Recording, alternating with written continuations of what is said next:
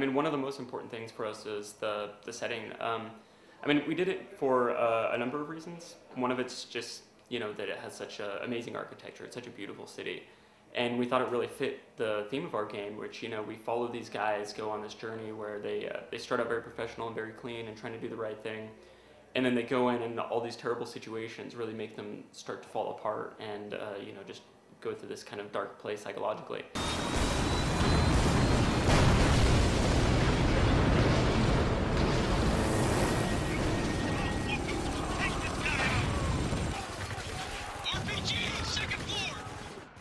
Story overall, as you mentioned, was originally inspired by Heart of Darkness, but we've kind of gone our own direction with it, and we've honestly taken inspiration from a ton of places. So, movies like shows like Generation Kill, movies like Saving Private Ryan, Black Hawk Down, that kind of thing.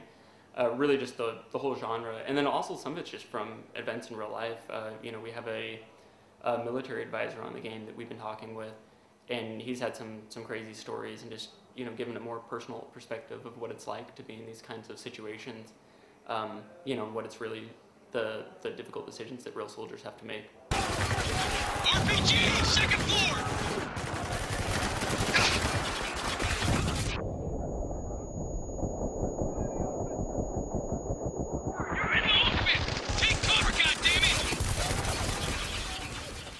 Oh, we have the M249 light machine gun, and we need to know how to reload it, because like in some games they'll do it this way, and some other, and then you'd watch footage and it wouldn't be totally clear, and then he'd really, break it down for you why there's different ways that you can reload that weapon, for instance.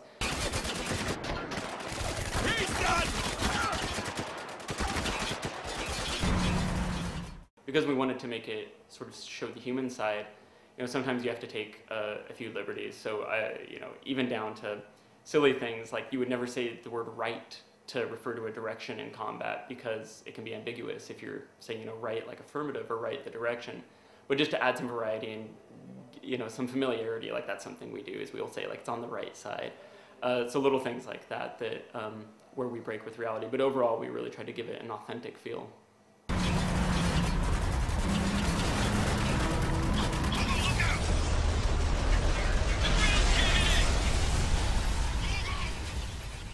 The sand gameplay is something that's pretty important to us. So, of course, we have the city that we've wiped out with these sandstorms, and it would be a shame if we didn't use that.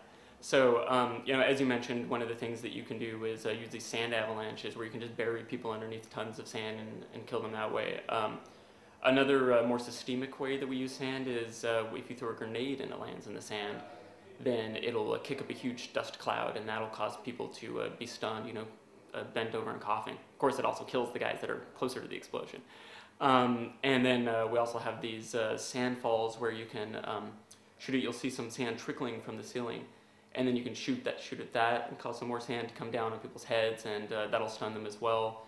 And then, of course, there's the sandstorms, which really just bring the combat really up close and personal and change the whole dynamic of how everything feels. And things like long-range weapons, of course, aren't going to be very useful if your aim's swaying all over the place from the wind. Everyone be cool. We got civilians down here. Nice place. You guys seen this shit? Silk curtains? I mean, I would say the biggest thing, honestly, is our narrative. Just watching these characters sort of dissolve psychologically as they go through the story is something that I haven't seen before, and especially the way that we sort of weaved it into the core game. So, obviously in the script, there's moments where you see their stress and you see how they react to the situation. But even just, if you're sitting there in combat, the way they speak, even just down to I'm throwing a grenade, or I'm reloading my gun, or I'm telling my squad mate to go kill this guy. At the beginning of the game, they might be very professional and be like, okay, Tango by the door, take him out. By the end of the game, there's going to be like, kill that son of a bitch, and it's also reflected in their visual appearance as well. So, at the beginning, they're very, very clean, very pristine looking. And by the end, they're bloodied and bruised and torn up and dusty. And I think just these little details really help reinforce the story we're telling and help make it very believable as you watch these people sort of fall apart.